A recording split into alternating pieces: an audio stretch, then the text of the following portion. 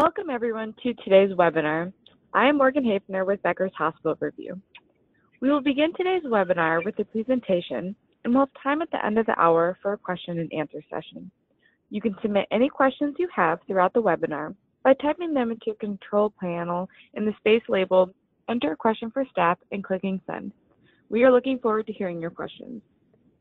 This session is being recorded and will be available after the event. In about a week following the webinar, we will be sending all registrants a copy of the presentation to the email you used to register. At this time, it is my pleasure to introduce today's presenters. Dr. James Woodson is a board-certified emergency physician whose passion is to serve. He is founder of Pulsera and the Alpine Compassion Clinic, which provides free preventative care to those in need in the East Texas community. After completing his emergency medicine specialty training at Carolinas Medical Center, James joined Leading Edge Medical Associates, providing patient care at the Good Shepherd Health System in Longview, Texas area. While practicing, he experienced the communication difficulties we face in healthcare in diverse settings from rural critical access facilities all the way to major metropolitan tertiary care centers. This experience inspired Dr. Woodson and his team to fund the healthcare communication company Pulsera, where he currently serves as CEO. Billy Kunkel is a trauma system planner for the Georgia Trauma Commission. He has over 22 years of experience in fire and emergency services. He completed his EMT firefighter training in 1998, obtained his National Paramedic Certification in 2001, and most recently graduated with his MBA in Healthcare Administration. His first career in EMS was in Metro Atlanta in Henry County, where he quickly was promoted through the ranks, ultimately working as captain overseeing EMS operations within the large suburban county. Other highlights are more than a decade as a flight medic and working in Atlanta's Level 1 Pediatric Trauma Center at Children's Healthcare of Atlanta. At this time, I am pleased to turn the floor over to Dr. Woodson to begin today's presentation. Thank you, Morgan. Billy and I are really excited to talk with you guys today about regional communications. So today, let's start with a question. How do you unite a care team around a patient? When I asked that question, most of you could immediately launch into the intimate details of your EMS agency or your hospital. But then when I follow up with another question, how do people in your organization communicate with other providers across your region? People often kind of pause and have to think about it. So today what we're going to do is we're going to talk about some common areas where our systems of care break down, specifically the communications and why they often break down. Then we'll circle back around and spend some time looking at how you can unite a care team when team members work for multiple different healthcare organizations. So it's fascinating when you look at the patient journey, how many different healthcare organizations the patient can cross in a very short period of time. Something like a heart attack or a stroke can often go through first responder, a couple of different EMS agencies, and maybe even a couple of different hospitals. And then take a moment and look at all of the archaic communication technologies we patch together and try to use to coordinate this care. So we often think about interoperability. We talk about it all the time, but usually we're focused just on interoperability of data. So one of the things we want to talk about today is how do we actually focus on interoperability with real-time communications? So I think it's also important for us to look at how we currently solve communication problems in healthcare. So we typically focus on our four walls. So we will provide a solution for our own organization or agency. So EMS will have their solution. Each hospital in a region will have their solution. And these are fantastic. There's a lot of options out there. Some people still rely on phone and pagers, et cetera. But a lot of people are using either EHR-driven or independent solutions that are even focused on mobile technology. But they're really isolated to within their four walls, within their healthcare system or within their EMS agency. The other thing that we do in regions is we realize we're incredibly fragmented. And so we put together different solutions to bridge a couple of different silos. So one example would be the pre-hospital space. So communicating from EMS to the hospital. Traditionally, what we've done is you get something like a radio or a phone, and a medic will call report to somebody at the hospital that's never going to take care of the patient. We also have some solutions that are popping up that are focused on electronic pre-hospital notifications. A lot of those are more isolated, again, to basically just getting the communication to the hospital. They don't really communicate very well with downstream team members. Sometimes we're also looking at EPCRs to move data across between the EMS agency to the hospital. But keep in mind that medics often have 24 hours to complete their report. So oftentimes that data is not available, so we have to leave a short form in hopes that people downstream at the hospital will be able to find it. So other examples of bridging two silos might be the inter-facility space. So from a rural facility or a spoke facility to a hub, there's two basic things that we typically do when we're trying to solve this communication problem. One is we put a transfer center as a middleman, which oftentimes what we do, we have a great streamlined one phone number to call to the transfer center, but then we often make the providers at the spoke facility sit on hold while we find the correct individual at the hub to basically arrange a conversation, and it's typically isolated by phone. Other solutions out there are telemedicine solutions that will are typically disease specific. A lot of them are either just stroke specific or ICU specific. A lot of them are really limited by the fact of they can't cross multiple different healthcare entities super easily. And so we often will patch together all of these different solutions in a region, whether it's our individual solution, a pre-hospital solution, a couple of different options for inter-facility solutions, when the patient journey will actually frequently take them through multiple different healthcare organizations in a very short period of time. So the question would be, wouldn't it be great if there's a solution that could unite all care team members? Simply create a channel, build a team, and communicate. So with that, I'm going to turn it over to Billy and get his perspective.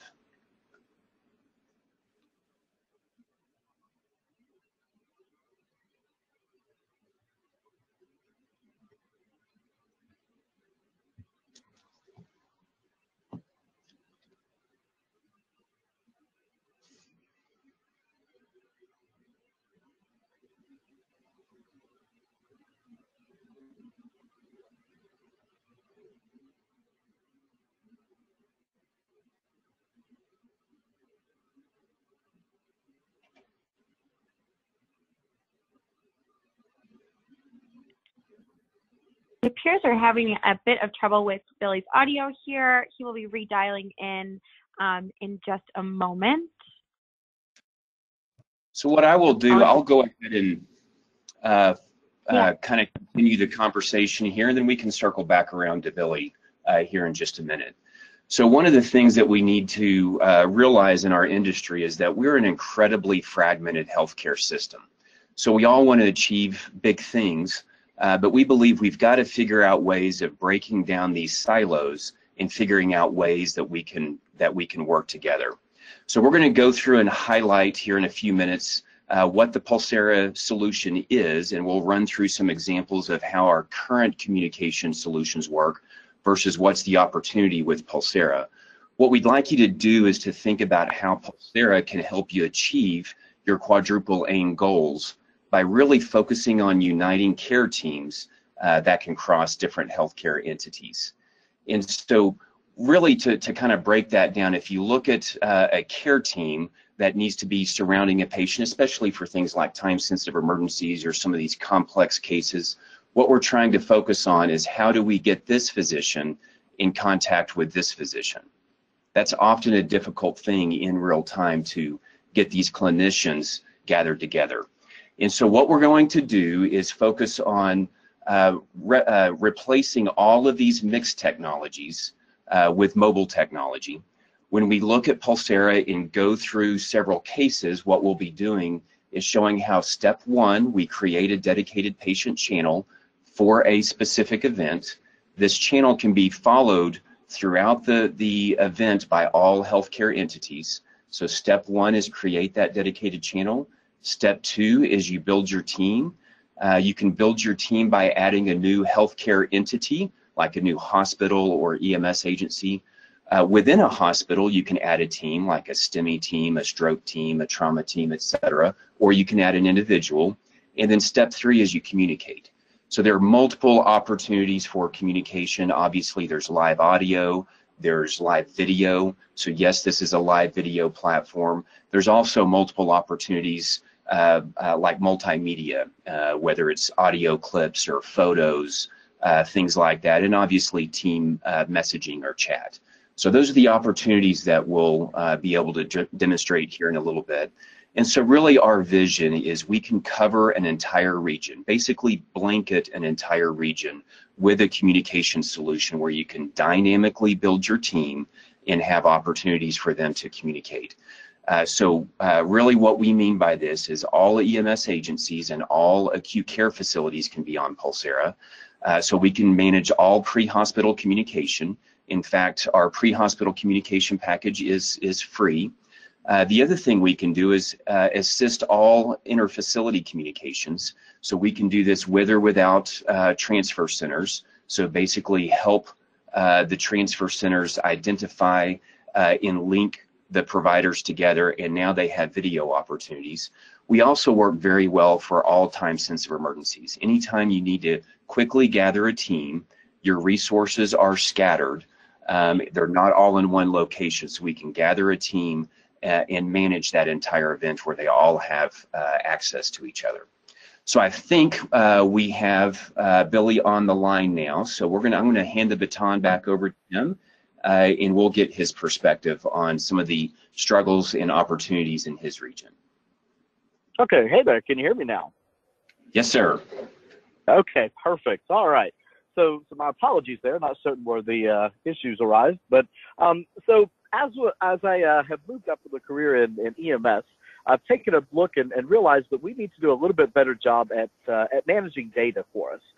So something that's been done much better in the inside the hospital area is looking at data and analyzing and doing studies and making better decisions as a result of those. And so that's something that we just traditionally have not done a really great job at in the pre-hospital setting. But in order to do that, you have to have really good data.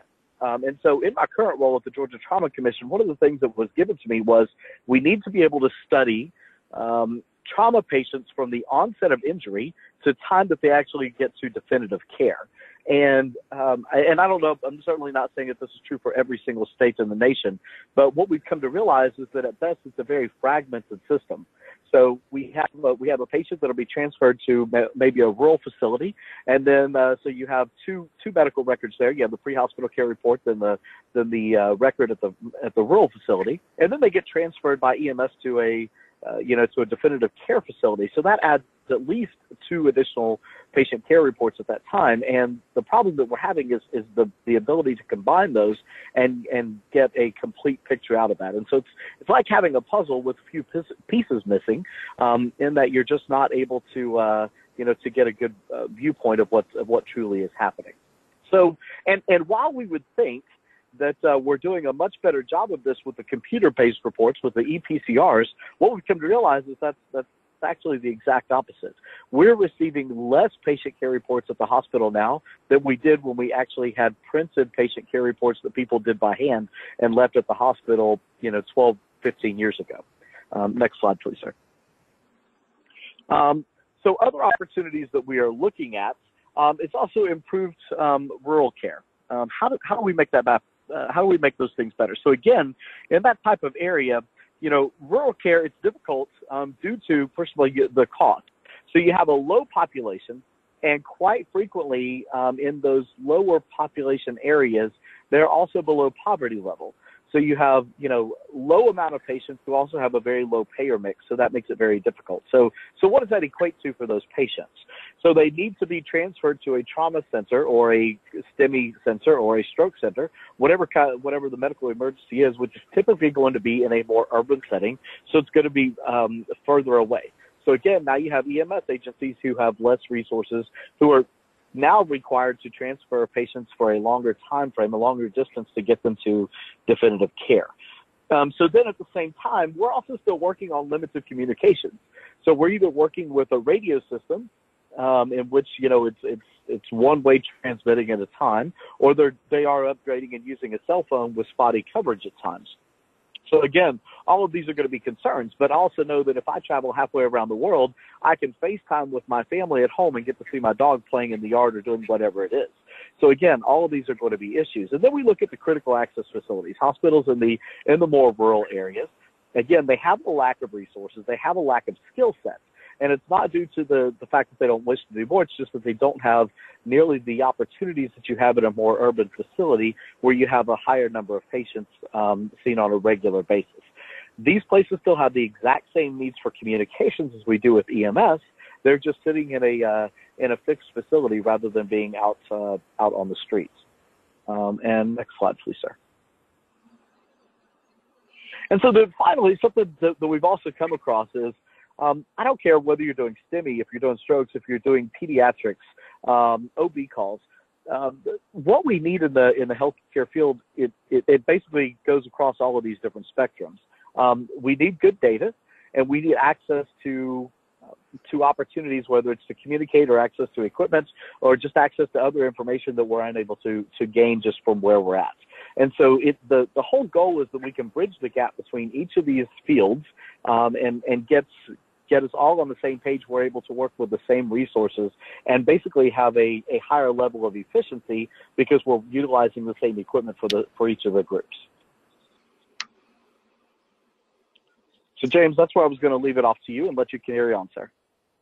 Yes, sir. Well, actually, we've just done that. So let's go ahead and circle up and start with the inpatient stroke case. Okay. So guys, the goal now, what we're going to do is refer to a couple different cases and talk about how there could be some opportunities for making some things a little bit better for our patients. So one of the things we're looking at, one of the cases we're looking at was an inpatient stroke case. So basically a 79-year-old male undergoing a battery change for his ICD, implantable cardioverter defibrillator, at a great, highly ranked medical center. So again, we're talking at a place that has all the capabilities, all the assets and resources in order to do really good patient care. Patient has a history of AFib, was offered the Eliquis for 3 days, and the procedure went well, kept it overnight for observation. Again, something that's going to happen pretty much at any type of facility. The following day during the discharge process, was noted to start having some confusion, a little bit of weakness. Confusion progressed over the next 10 minutes, and then a rapid response team was called using the internal messaging service. Again, something that's typically going to happen. So a single nurse arrives within 20 minutes, thought the confusion might be secondary to dehydration.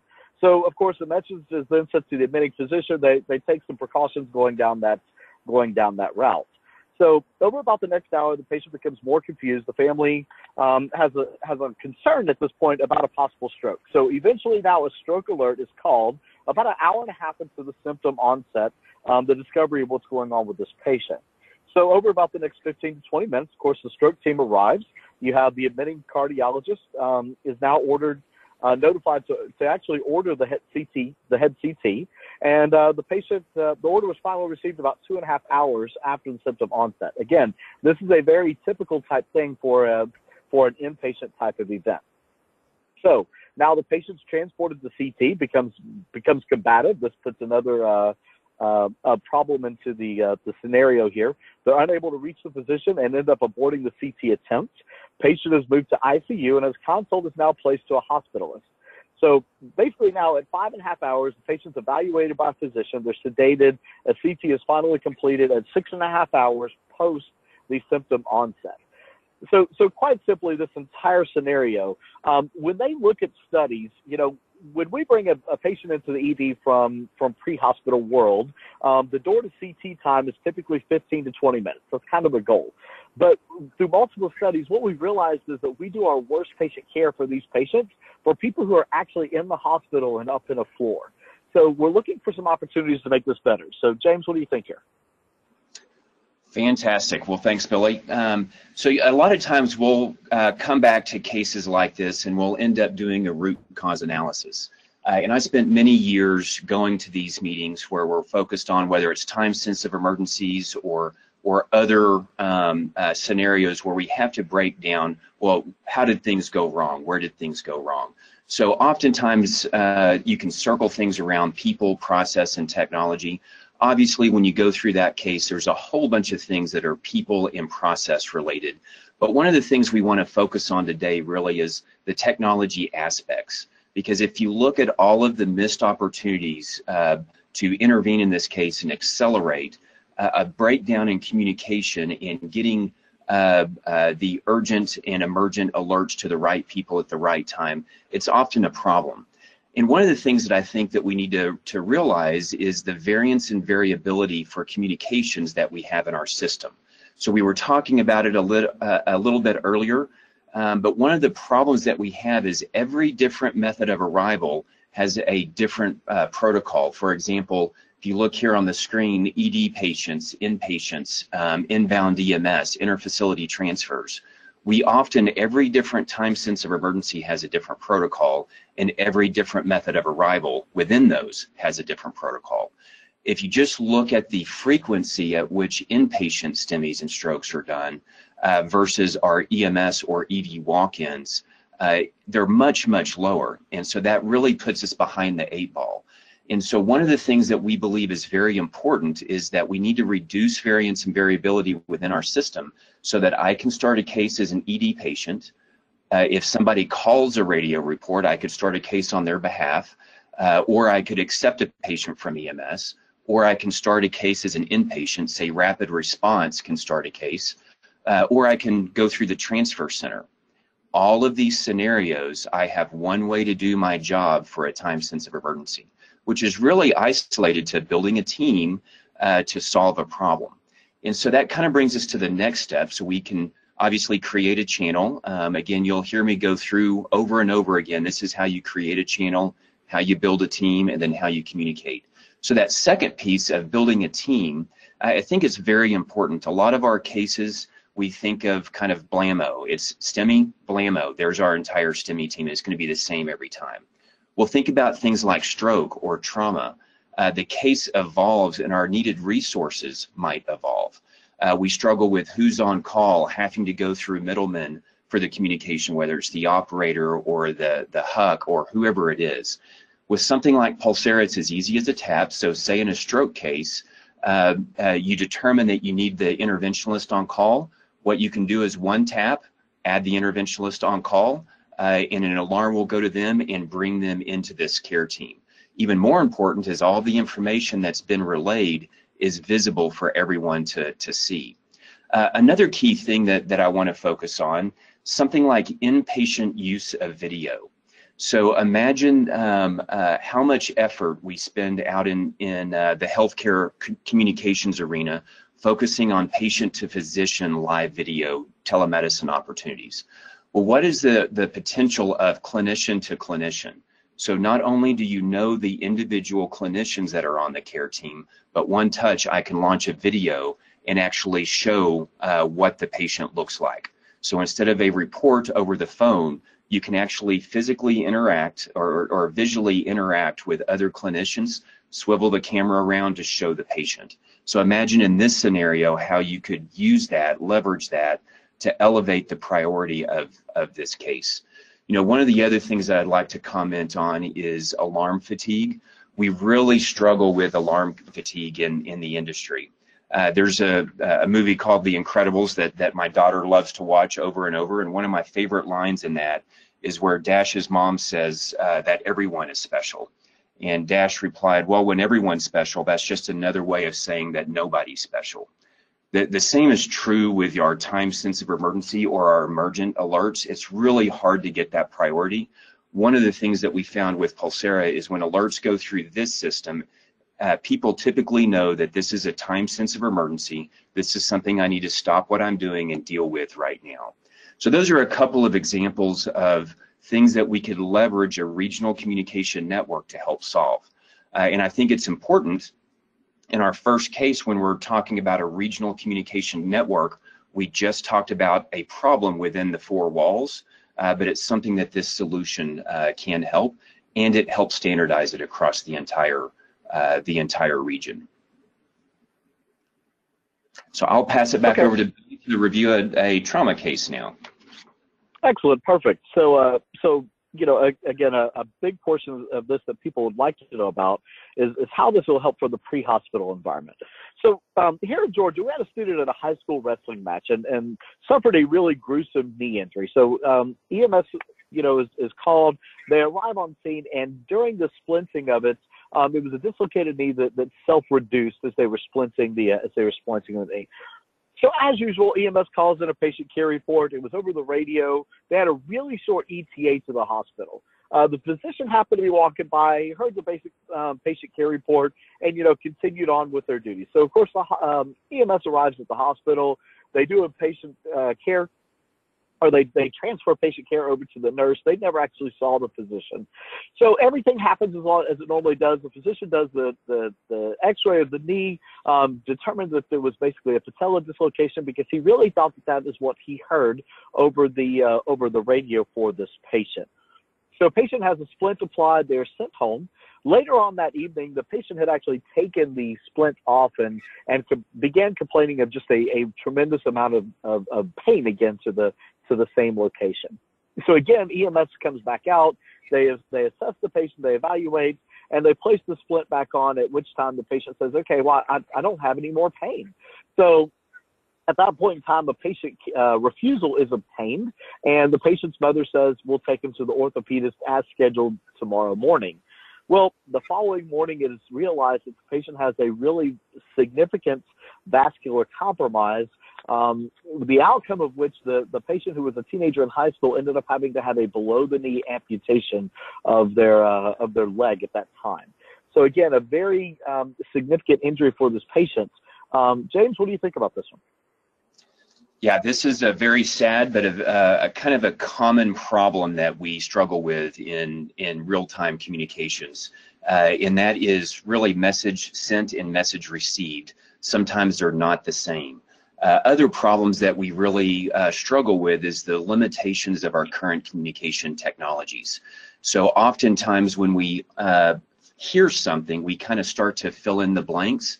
And when you look at how we do communications in healthcare, especially EMS communications, we typically do it twice at least. So we give a hear report or a radio report to someone at the hospital who's never going to take care of the patient.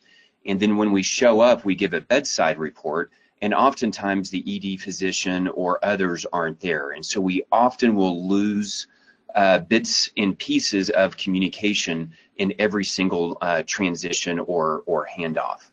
And so really one of the things that we wanted to focus on with Pulsera is real-time communication needs to be accessible and go to all downstream team members. So not just the synchronous communication, the live audio and video communications, but even asynchronous opportunities. So in this instance, basically you can leave an audio clip where the medic can really specify this was a knee dislocation, not a patella dislocation, not a kneecap dislocation. And so that full report is not just available to the charge nurse who's determining what room they go to, et cetera, not just the handoff team, but if any ED physician or orthopedic person that follows on later in the case, they're able to hear what that initial report is. Of course, images, those will be available. Things like free text fields where you can explicitly say things. So we've talked about live audio and live video, but I think it's really important about how we can leverage things like these audio clips or things like team messaging. We all know that, like in a case like this, I've been on the physician side of things where it's difficult to get a good knee exam sometimes in an adolescent or a child.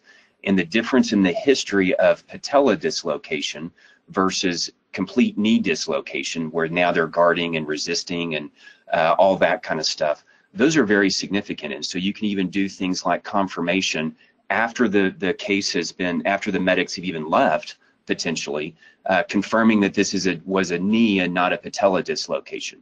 Correct, it's a knee dislocation. At that time, they had strong distal pulses. So these are some opportunities that we can look at and leverage from a regional communication network of focusing on uniting all care team members not just bridging that pre-hospital gap, not just leveraging our old technologies, but moving people over to mobile technology and what opportunities that affords for real-time communication. So I'll pass it back over to you, Billy, for a stroke interfacility conversation. Yeah, absolutely. So I know we discussed the stroke before, but that was one for a patient who is located inside of a major hospital. But so now let's talk about another patient. So you have EMS. They deliver a 69-year-old female patient to a rural hospital. It's about 8 o'clock at night. Has acute onset of altered mental status. So upon evaluation, physician covering for the ED at the time is concerned that she may be having a stroke, but she has a normal CT, but calls the transfer center to the closest primary stroke facility. So, of course, the physician sits on hold for about 10 minutes while the transfer center locates the on-call neuro doc, and you know, the patient, you know, their symptoms are continuing to grow at this time. So, after the transfer center connects the call, the neurologist asks multiple questions. You know, does the doctor thing? The physician thinks that the NIH stroke scale is about a 3, but there was an acute onset of confusion. The patient's really upset, having problems communicating. Doesn't seem to be any other, you know, motor deficits or motor or other deficits. EMS said that the patient's husband said that she normally takes care of him, everything's good, but I'm unable to get in touch with him at this moment. And again, that typically happens, or it does occur. Let me just say it that way. So neurologist errs on the side of caution, accepts the transfer, but is unable to recommend thrombolytics just based upon what's being given, and recognizes that the patient is about 45 minutes away. Well, we also know how well that works, because while the patient may only be about 45 minutes away, they have to make sure that they have a bed after the physician receives. They have to make sure that that they can get EMS to get there in a timely fashion and transfer the patient. So there's several different things that occur here. So 3.5 hours later, the patient actually arrives, and now they have an NIH stroke scale of 14. And it's just very obvious at this time that there's large middle cerebral arterial occlusion. And so at this point, well, now the patient needs to be transferred to a comprehensive stroke center, where they are currently at a primary stroke center. So this transfer really didn't benefit the patient, you know, much at all. So there's just lots of questions involved here. You know, why did it take so long to get the patient transported? When did the condition change? Why wasn't there any communication of the change of condition? There are lots of different concerns here, but again, an everyday type of scenario that can occur for us. So James, how do you go with this one? Yeah, this is another case that I have been on both sides of the equation for. I think this is one of a great example of how difficult it is to unite clinicians across different healthcare entities. So I think it's important to look at this scenario from multiple perspectives. One is the perspective of interfacility communications from a spokes perspective. So oftentimes it's hard to get in contact with the accepting physician or clinicians. So we may have a very streamlined single phone number to call for an interfacility transfer. They may pick up right away, but sometimes it takes a long time that we're sitting there on hold to actually find the clinician that we need to talk to at the hub and then actually unite those. You know, other things that we struggle with is oftentimes it takes so long to get the communication through that we're just like, we just need to get this patient out of here. We need to get them to a higher level of care. There's nothing I can do for them. So anything that might slow that down, I want to prevent. And oftentimes we're not aware, or the sending facility may not be aware of the impact of communicating this change in condition.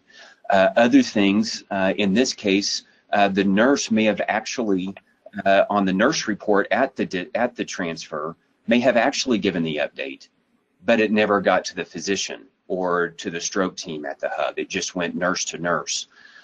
So other things that we need to look at are, what about the hub perspective? So I've been on both sides of the equation. When I'm on the other side, sometimes I'm just shaking my head like, did they not understand how to do an exam? Did they not get what was going on? Is it a problem with skill set or knowledge or those type of things? And that may be unfair, but that's some of the things that we often struggle with. Oftentimes at the hub, we don't understand all of the intricacies of what it takes to do inter-facility transport. So that EMS agency, it may take a truck out of service and leave an entire county uncovered for hours. So mobilizing those resources sometimes takes time, and communicating that back and having an avenue to communicate why there's a delay. When is the patient going to actually show up? What's the ETA? We need to be able to open up channels of communication to allow for those conversations, because it affects things on both sides of the equation. And that's not to mention the EMS perspective, which they may not even know or have a full picture of how the patient's symptoms evolved over time because of all the handoffs. They may not really know to do much else besides call report when they're 15 minutes out and give an update then, because they don't realize the changes in care, et cetera. And so kind of focused on, well, how can Pulsera help solve or address some of these issues? I think it's important to really focus on the simplicity of creating a dedicated channel for an event, building a care team, and then allowing them all to communicate with each other. So it's super simple. If you look at the Spoke facility, they can either request a transfer or a consult, select their destination facility. That then customizes what pops up here, which are steps that the hub or the transfer center can establish, where this is how we want you to quickly arrange a transfer, or these are the things we want to make sure are done. Once they're connected, well, how does the transfer center add a care team member? Very simple. We've already kind of highlighted this in the past. Like if I need a neurologist, one tap, you attach the neurologist and the person on call gets activated. As that care team evolves, say we know we need to add an interventionalist, one tap and I can add them in. Stroke team, one tap, I can add them in. Oh, there's a changing condition. I need to make sure this patient gets routed through CT for an emergent scan because this patient got TPA. We're concerned about a bleed. One tap, we can add them in. So I think one of the final things that I really want to focus on is once you have this dynamic team, we obviously have multiple, not just departments within my own entity, but multiple different healthcare entities. So we can actually show every single healthcare entity involved, every EMS agency, every hospital, and their care teams will be listed. So not just the care teams, but the actual individuals. And if I need to do a live audio call or a live video call, whether it's within my organization or taking over to another healthcare organization, it's one tap and I can open up video so I can have these conversations. So I think we've got time for one more case. So Billy, let's look at this STEMI case now. Excellent. So yeah, so for a STEMI case, I think that this is something that basically we can all relate to. We've probably all experienced one of the issues, one of the hardships that goes on in this case. So 6 a.m. on a Sunday morning, EMS arrives on scene. They have a 52-year-old male patient with chest pain. So EKG, they're looking at 3 millimeter depression and anterior leads. They have some ST elevation in leads 1 and 6. The patient's uncomfortable. They're having a really hard time sitting still, so you're getting a really unclean EKG there with the artifact. So EMS calls report, identifies the chest pain, identifies the patient as having chest pain, and they describe the EKG. But for whatever reason, they're unable to transmit the EKG. Maybe they don't have the capabilities. Maybe it's not working for them at the moment. Whatever it is.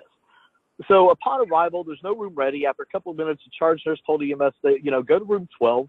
There'll be someone there with you in a few moments. So, they get down there, only registration that comes in. They want to do the registration, which is incredibly important, but isn't really going to help the patient with the STEMI at the moment. So after several minutes, EMS, they go back to the charge nurse, so the report is concerned about the patient.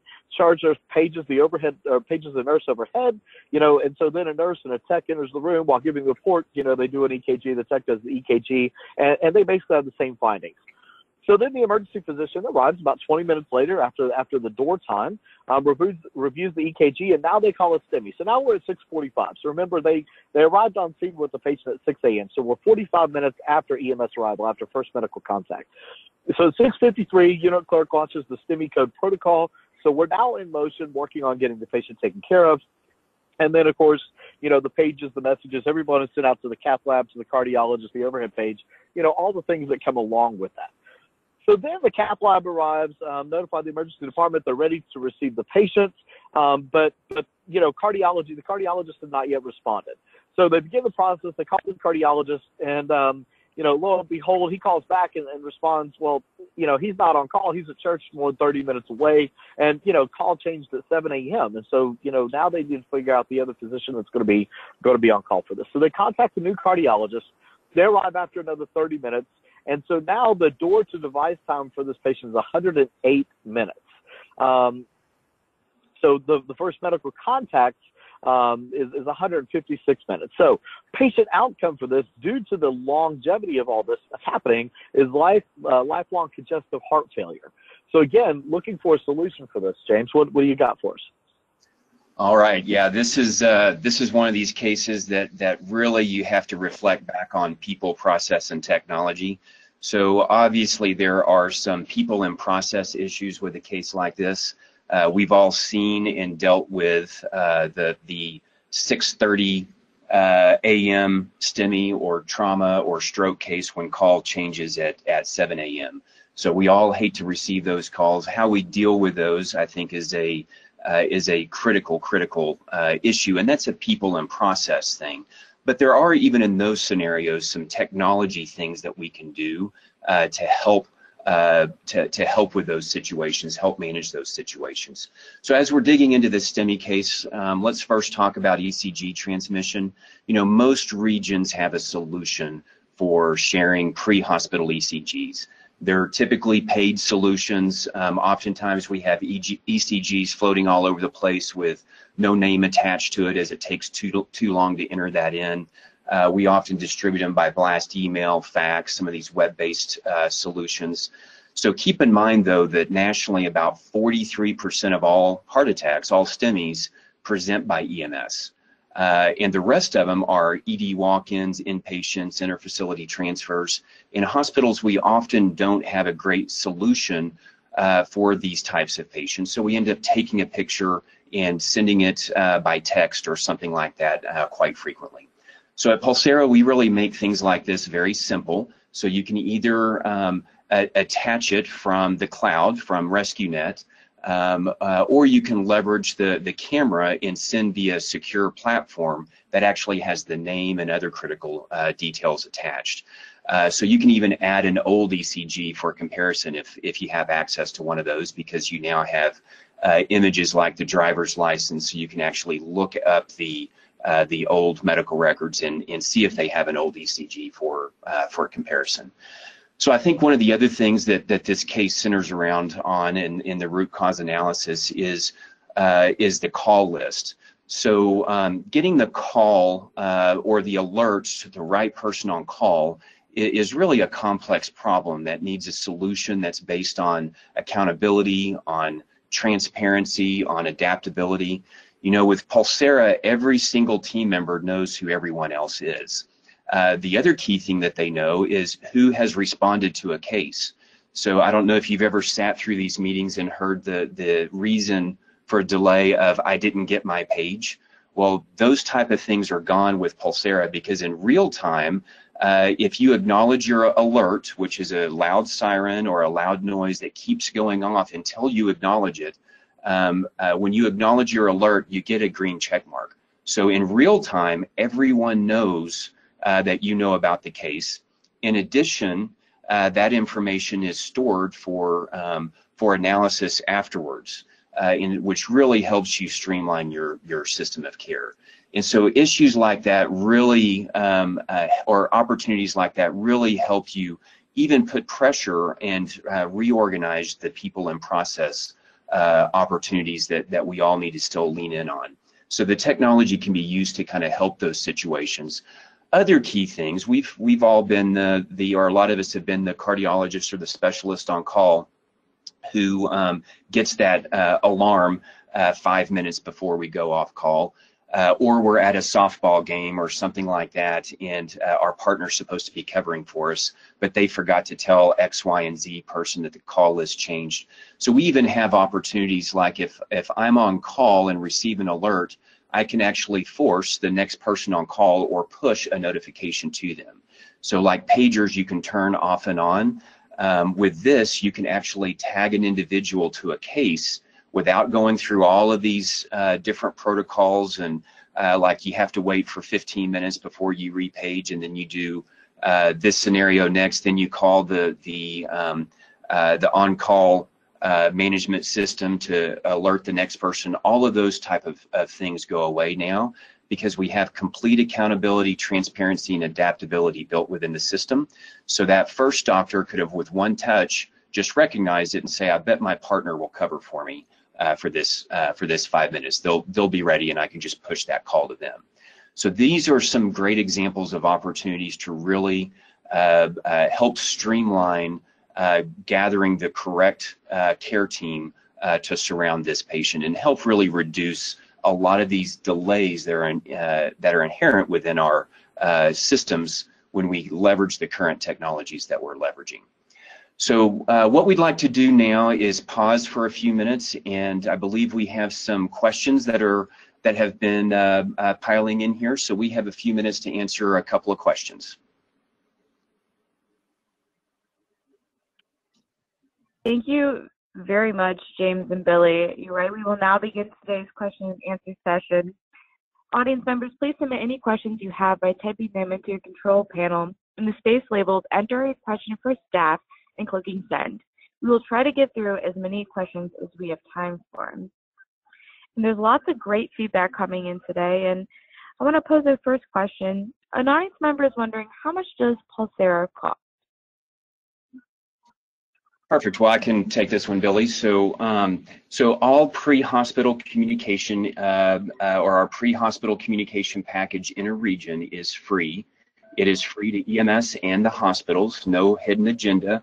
What that does is that allows us to unite the difficult parts of the equation from a chicken and egg scenario of who goes first and we need buy-in and that kind of stuff. So we can provide all pre-hospital communication for free in a region. And then hospitals have the option of purchasing the in-hospital and inter-facility communication components. That's an annual subscription, and currently our contracts average between $2,500 and $3,000 a month, and that includes unlimited users and includes the live video portion of this as well. Excellent. Thank you for clarifying that, Dr. Woodson. And another audience member is wondering, what has been the greatest barrier of entry into the regional communication areas that you have targeted? Yeah, I can take a first stab at that, and then I'll let Billy answer that from his perspective as well, from a state perspective of what are the complications of starting to roll this out in a state. So really the main thing that we struggle with is tradition, people understanding what is the opportunity for being able to unite all care team members and being able to dynamically build your team across healthcare entities. And so I think understanding and tradition are probably our biggest barriers. I think then because we are uniting multiple entities, it's gathering the entities together to have that conversation so that they can see and evaluate what are the opportunities. Why does this help me as an EMS agency? Why does this help me as a hospital? And most importantly, how does this, us working together, actually help the patient, help us achieve our quadruple aim goals? And so I think that's probably the next hardest thing. So Billy, I'd love to hear your perspective as well. And I would honestly just piggyback onto what you said is, you know, like in Georgia, we have 159 counties and 139 emergency departments. And it's getting everyone to realize that if we work truly together better as a system, it's going to improve patient care and make life better for all of us. And so it's just bringing everyone together to the table and recognizing that there is a benefit system-wide as well as for each individual patient if we do have a true system where we're able to work together on it. Absolutely. Thanks for those fantastic answers. Someone is wondering, what major EHRs does Pulsera integrate with? Yes, I can take that one. So we have the ability to essentially integrate with any EHR on the market. Perfect, short and sweet. And another audience member is wondering, who are your competitors? Sure. Yeah, I will answer that question. I'm actually going to switch over to a slide here to kind of highlight that. So if you look at somebody that truly kind of bridges the gap, so any method of arrival through the patient journey, you're able to create a channel, build a team, and communicate. We don't see a whole lot of people really patching all of that together. What people will often get confused on is, well, when do we use Pulsera versus other solutions that are out there? Really what we focus on is within a facility. Most hospitals, for example, will have their own solutions. And so people kind of struggle, well, when do you use Pulsera versus this solution? So pre-hospital, inter-facility, and time-sensitive emergencies are great examples of when you'd use Pulsera. In this space, you have the CCNC solutions. Those are often driven by EHRs, so Epic, Cerners, those type of entities will have solutions, and they're fantastic. Similarly, the Doc Halo, Vocera, Volt, Spoke, Tiger Connect, those are all fantastic solutions, but they focus within a silo. We've talked about for interfacility the telemedicine solutions and the transfer centers. We don't compete with transfer centers. We help enable their communications. If you look at the technologies they use, they're more logistics like bedboard management, etc.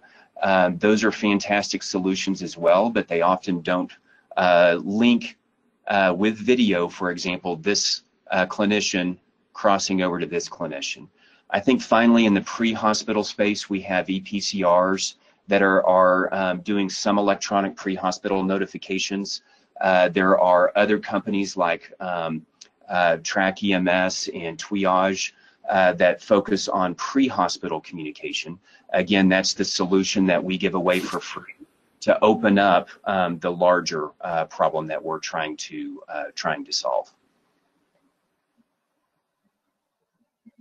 Excellent. And actually, we have an audience member who is wondering a little bit more about TigerText. They have TigerText, and how much overlap is there between that and Pulsera? I see some differences, they say, but when do I use Pulsera instead of TigerText, or does this replace TigerText? Great question. Yeah, I'll take this one as well, Billy. So really what TigerText or Tiger Connect is a great solution for within my four walls of the hospital. So focused on this slide here, if you're communicating about a patient within the four walls, that's an excellent opportunity for Tiger Connect. I think personally, every facility needs to have a solution that focuses within their four walls, especially solutions that are highly integrated, et cetera. And so routine communications within a hospital or health system is exactly when you should use Tiger Connect. I personally don't believe we really compete in that space. I think every facility needs a Tiger Connect or a solution like that and a regional communication solution, which is Pulsera. And we can focus on all pre-hospital communication, assist with inter-facility, not just alerting that there's a call that needs to be taken, but actually connecting an individual at the Spoke facility who may be using Vocera or Spoke or one of the other solutions with my provider at my facility. That's the case that Pulsera needs to be used instead of Tiger Connect. So it's more of how can we work together rather than isolating one or the other. Excellent. Thanks for really breaking that down there. And another audience member is wondering, do I have access to the data or does it go to my EHR? Yeah, fantastic question. So two things. One is you can move the data over to your EHR if you want. A lot of our hospitals will keep hospitals and EMS agencies will keep the data isolated because you have a dashboard, a web-based dashboard that you have access to 24/7, 365, and you have the entire event. So picture this red line, you have all of the major data points for that entire red line. And so if you're trying to fill out data for Get With The Guidelines or for some accreditation body, you have access to all the data elements, and a lot of people will keep that data in a protected QI, QA environment. And so some CIOs want the data in their EHR. Others prefer to keep their official medical legal record with data that they generate. But regardless, everyone has access 24/7, 365 to their own data, into all the data on that red line in their dashboard. Absolutely, that's really helpful for understanding. And that looks like about all the time that we have time for today.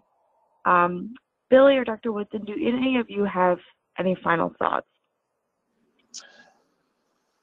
Sure. My final thought is we appreciate everybody joining us today, and if you'd like to learn more about Pulsera, please visit us at pulsera.com. You can see online demo videos. Better yet, you can connect with us either by filling out an online form or calling us, and we'd be happy to tell you more about our solution. Perfect. I'm good for myself. Great. I want to thank you both, Billy and Dr. Woodson, for sharing your insights today, and Pulsera for sponsoring today's program. Please enjoy the rest of your day, and we look forward to having you join us for future webinars.